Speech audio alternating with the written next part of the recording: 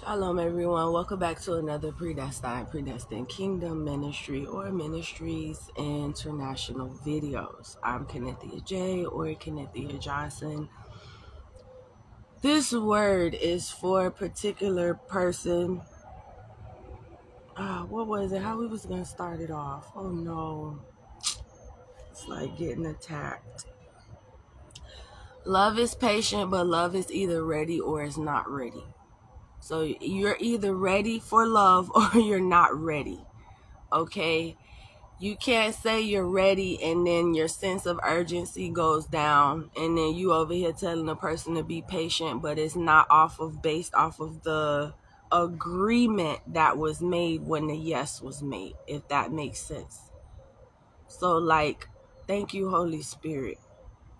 And so the Holy Spirit actually responded to the spirit attachments yesterday. And he says, you can't rush love, but if you ask God for love and he brings you love, you're either ready for it or you're not. That's how people been missing out with me. Oh God, I want a wife. Oh God, I want a wife. And then when a wife comes, what's the rush? This one in your ear, that one in your ear. Time goes out. It's my time to move forward because I have a own specific calling in the kingdom of God. And then what? I wasn't patient enough. I didn't wait long enough. No, you didn't do what you said. Love is either ready or it's not. Love is patient. Love is kind. Love is God himself. He's gonna speak. He's gonna move. He's gonna be in it.